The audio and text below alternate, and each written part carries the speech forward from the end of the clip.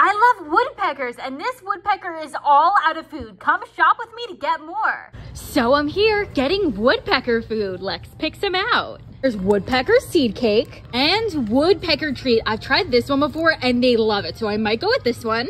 But to keep the squirrels away, I might try hot pepper because it'll burn their tongues. These suets go inside of these feeders, and that's a woodpecker that's at my house.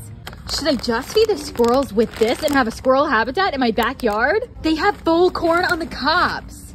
I think I'll go with the sweet corn squirrel log. This is our suet holder. Now it's time for seed and mealworm treat cake. Now let's attract our birds. I'll be giving you guys updates. Here's an update. The woodpecker is back, enjoying his new food.